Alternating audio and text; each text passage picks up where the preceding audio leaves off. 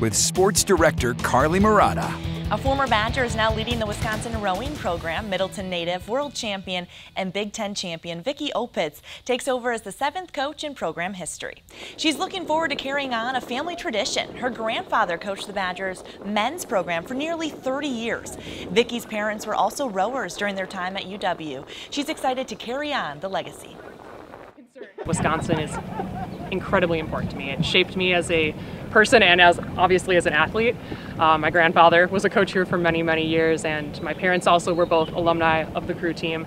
And I grew up hearing many stories of just, these are the people, the friends, the tools you learn to be a successful person out in the real world, and it's shaped my life for the better, and I'm hoping to inspire that in today's student athletes.